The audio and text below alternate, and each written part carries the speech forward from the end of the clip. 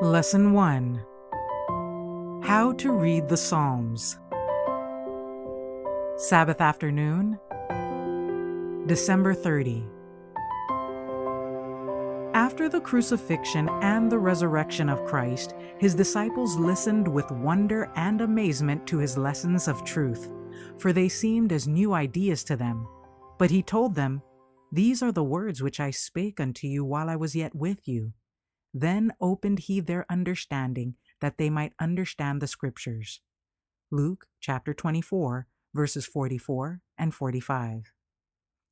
The truth is constantly unfolding and presenting new features to different minds. All who dig in the mines of truth will constantly discover rich and precious gems. We are anxious that all who claim to believe the truth now open before us, and especially those who take the responsibility of teaching the truth to others, should have a clearer conception themselves of the all-important significance of the themes of the Bible. Selected Messages, Book 1, page 404. The communion with nature and with God, the care of his flocks, the perils and deliverances, the griefs and joys of his lowly lot were not only to mold the character of David and to influence his future life, but through the Psalms of Israel's sweet singer, they were in all coming ages to kindle love and faith in the hearts of God's people, bringing them nearer to the ever-loving heart of him in whom all his creatures live. Patriarchs and Prophets, page 642. The Bible points to God as its author, yet it was written by human hands, and in the varied style of its different books, it presents the characteristics of the several writers. The truths revealed are all given by inspiration of God, 2 Timothy chapter 3, verse 16, yet they are expressed in the words of men. The Infinite One, by his Holy Spirit, has shed light into the minds and hearts of his servants. He has given dreams and visions, symbols and figures, and those to whom the truth was thus revealed have themselves embodied the thought in human language. God designed the Bible to be a lesson book to all mankind in childhood, youth, and manhood, and to be studied through all time. He gave his word to men as a revelation of himself. It is the medium of communication between God and man. The Faith I Live By, page 10. When reading the Bible with humble, teachable heart, we are holding communion with God himself. The thoughts expressed, the precepts specified, the doctrines revealed are a voice from the God of heaven. The psalmist prayed, "Open thou mine eyes, that I may behold wondrous things out of thy law." The Lord heard him, for how full of assurance are the words, "How sweet are thy words unto my taste, yea, sweeter than honey to my mouth. More to be desired are they than gold, yea, than much fine gold, sweeter also than honey and the honeycomb." Psalm 119, verses 18 and 103, and Psalm 19, verse 10. And as the Lord heard and answered David, so he will hear and answer us, making our hearts full of gladness and rejoicing. That I May Know Him, page 196.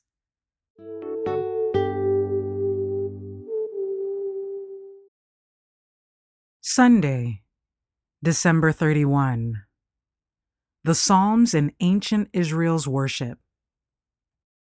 The service of song was made a regular part of religious worship, and David composed psalms not only for the use of the priests in the sanctuary service, but also to be sung by the people in their journeys to the national altar at the annual feasts.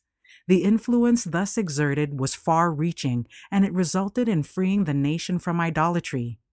Many of the surrounding peoples, beholding the prosperity of Israel, were led to think favorably of Israel's God, who had done such great things for his people. Patriarchs and Prophets, page 711.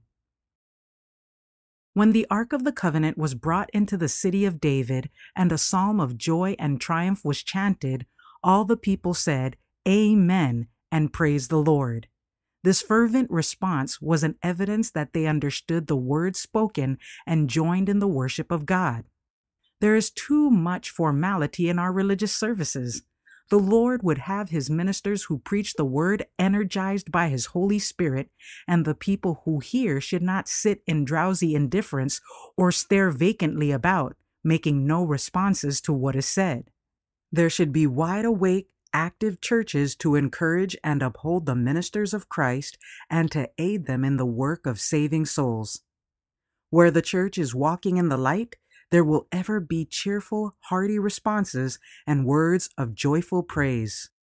Let us learn the song of the angels now, that we may sing it when we join their shining ranks. Let us say with the psalmist, "While I live, will I praise the Lord. I will sing praises unto my God while I have any being. Let the people praise thee, O God. Let all the people praise thee." Testimonies for the Church, Volume 5, page 318. As the children of Israel, journeying through the wilderness, cheered their way by the music of sacred song, so God bids his children today gladden their pilgrim life. There are few means more effective for fixing his words in the memory than repeating them in song. And such song has wonderful power. It has power to subdue rude and uncultivated natures, power to quicken thought and to awaken sympathy, to promote harmony of action and to banish the gloom and foreboding that destroy courage and weaken effort. Singing is as much an act of worship as is prayer. Indeed, many a song is prayer. As our Redeemer leads us to the threshold of the infinite, flushed with the glory of God, we may catch the themes of praise and thanksgiving from the heavenly choir round about the throne. And as the echo of the angel's song is awakened in our earthly homes, hearts will be drawn closer to the heavenly singers. Heaven's communion begins on earth. We learn here the keynote of its praise. Education, pages 167 and 168.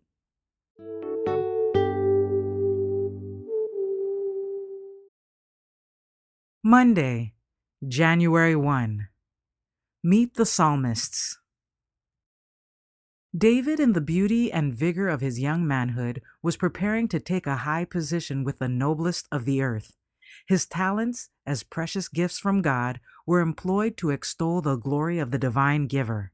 His opportunities of contemplation and meditation served to enrich him with that wisdom and piety that made him beloved of God and angels. As he contemplated the perfections of his Creator, clearer conceptions of God opened before his soul. Obscure themes were illuminated, difficulties were made plain, perplexities were harmonized, and each ray of new light called forth fresh bursts of rapture and sweeter anthems of devotion to the glory of God and the Redeemer. The love that moved him, the sorrows that beset him, the triumphs that attended him were all themes for his active thought, and as he beheld the love of God in all the providences of his life, his heart throbbed with more fervent adoration and gratitude. His voice rang out in a richer melody. His harp was swept with more exultant joy. And the shepherd boy proceeded from strength to strength, from knowledge to knowledge, for the Spirit of the Lord was upon him. Patriarchs and Prophets, page 642. I must continually have my strength in God. My dependence must not waver. No human agency must come between my soul and my God. The Lord is our only hope. In him I trust, and he will never, no, never fail me. He hath hitherto helped me when under great discouragement. I will thank the Lord and praise his holy name. I will praise the Lord that in him I can trust at all times. He is the health of my countenance and my strong tower into which I can run and be safe. He understands my necessities, and he will give me the light of his countenance, that I may reflect light upon others. I will not fail nor be discouraged. I look to thee, my heavenly Father, to give strength and grace. I will praise the Lord at all times and not wait for a happy flight of feeling. Then praise the Lord, for he is good, and his mercies will attend me morning, noon, and night. A happy flight of feeling is not evidence. His word is my assurance. That I may know him, page 266. The Lord gave His word in just the way He wanted it to come. He gave it through different writers, each having his own individuality, though going over the same history. Their testimonies are brought together in one book and are like the testimonies in a social meeting. They do not represent things in just the same style. Each has an experience of his own, and this diversity broadens and deepens the knowledge that is brought out to meet the necessities of varied minds. The thoughts expressed have not a set uniformity, as if cast in an iron mold, making the very hearing monotonous. In such uniformity, there would be a loss of grace and distinctive beauty. Selected Messages, Book 1, page 21.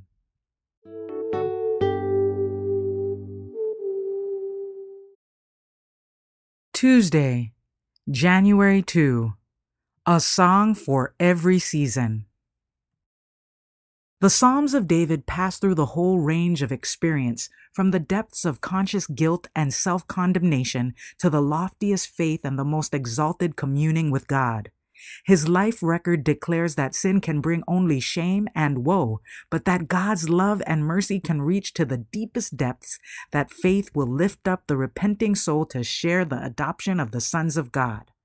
Of all the assurances which His word contains, it is one of the strongest testimonies to the faithfulness, the justice, and the covenant mercy of God. Glorious are the promises made to David and his house, promises that look forward to the eternal ages and find their complete fulfillment in Christ.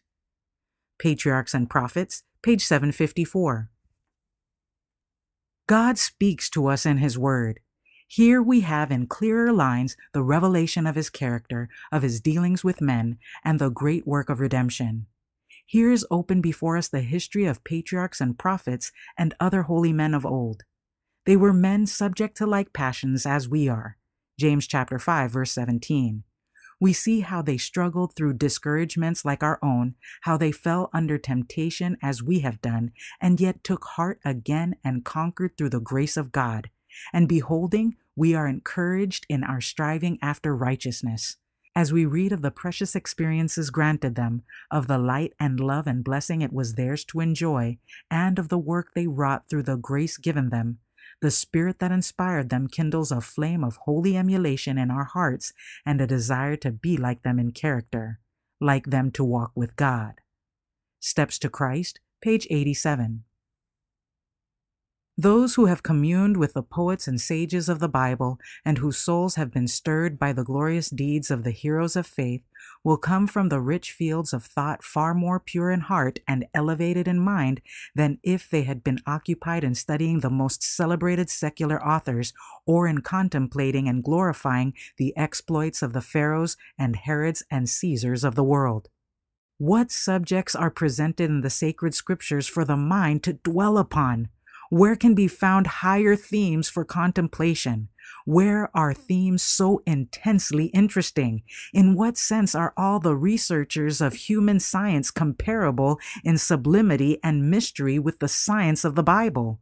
Where is anything that will so call out the strength of the intellect in deep and earnest thought? The entrance of Thy words giveth light, it giveth understanding unto the simple. Angels stand beside the searcher of the scriptures to impress and illuminate the mind. The command of Christ comes to us with the same force today as when addressed to the first disciples 1800 years ago. Search the scriptures, for in them ye think ye have eternal life, and they are they which testify of me.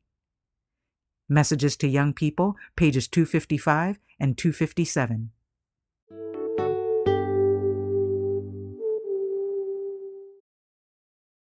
Wednesday, January 3. Inspired Prayers. There is in genuine faith a buoyancy, a steadfastness of principle, and a fixedness of purpose that neither time nor toil can weaken. Even the youths shall faint and be weary, and the young men shall utterly fall. But they that wait upon the Lord shall renew their strength. They shall mount up with wings as eagles. They shall run and not be weary, and they shall walk and not faint. Isaiah chapter 40, verses 30 and 31. Present your petitions at the throne of grace. Plead for the Holy Spirit. God stands back of every promise he has made. With your Bible in your hand, say, I have done as thou hast said. I present thy promise. Ask, and it shall be given you. Seek, and ye shall find. Knock, and it shall be opened unto you. We must not only pray in Christ's name, but by the inspiration of the Holy Spirit. This explains what is meant when it is said that the Spirit maketh intercession for us with groanings which cannot be uttered. Romans chapter 8, verse 26. Such prayer God delights to answer. When with earnestness and intensity we breathe a prayer in the name of Christ, there is in that very intensity a pledge from God that He is about to answer our prayer exceeding abundantly above all that we ask or think. Ephesians chapter 3, verse 20. Christ's Object Lessons, page 147. Jesus was often found in prayer. He resorted to the lonely groves or to the mountains to make his requests known to his Father. When the business and cares of the day were ended and the weary were seeking rest, Jesus devoted the time to prayer. We would not discourage prayer, for there is far too little praying and watching thereunto, and there is still less praying with the Spirit and the understanding also. Fervent and effectual prayer is always in place and will never weary.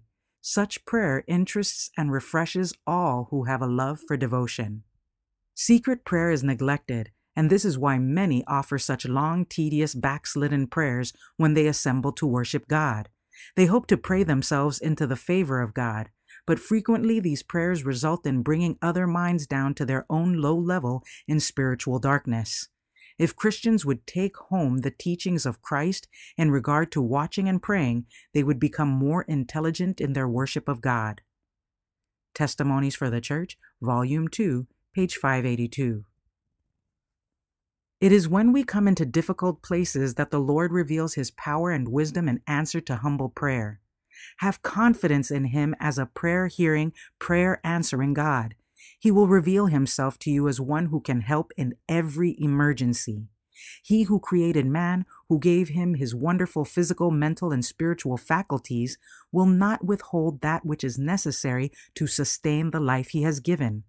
He who has given us His word, the leaves of the tree of life, will not withhold from us a knowledge of how to provide food for His needy children. The Ministry of Healing, page 199.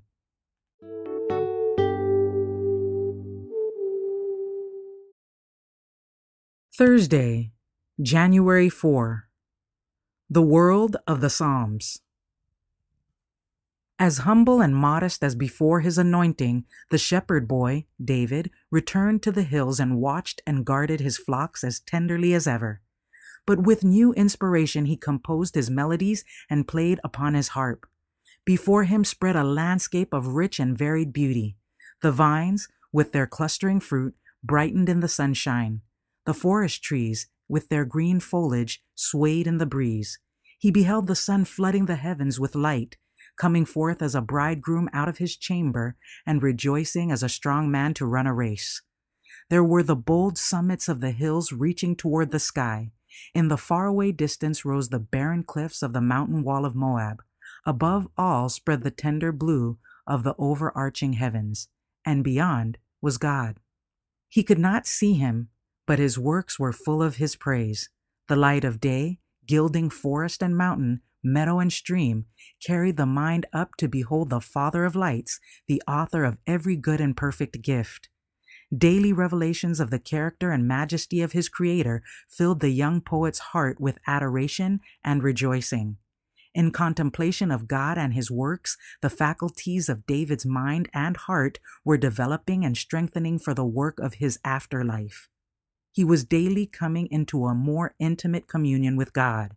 His mind was constantly penetrating into new depths for fresh themes to inspire his song and to wake the music of his harp.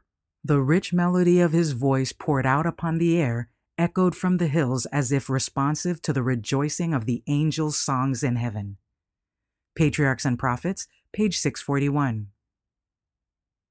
As we make Christ our daily companion, we shall feel that the powers of an unseen world are all around us, and by looking unto Jesus, we shall become assimilated to His image. By beholding, we become changed. The character is softened, refined, and ennobled for the heavenly kingdom. The sure result of our intercourse and fellowship with our Lord will be to increase piety, purity, and fervor. There will be a growing intelligence in prayer.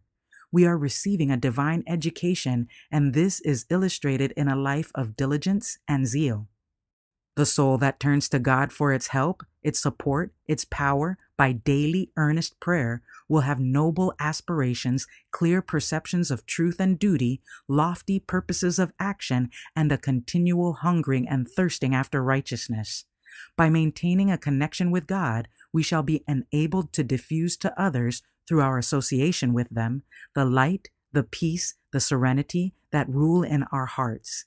The strength acquired in prayer to God, united with persevering effort in training the mind in thoughtfulness and caretaking, prepares one for daily duties and keeps the spirit in peace under all circumstances.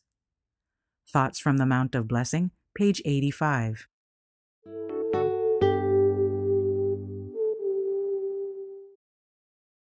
For further reading, That I May Know Him, The Model Prayer, page 261, and Messages to Young People, The Benefits of Music, pages 291 and 292.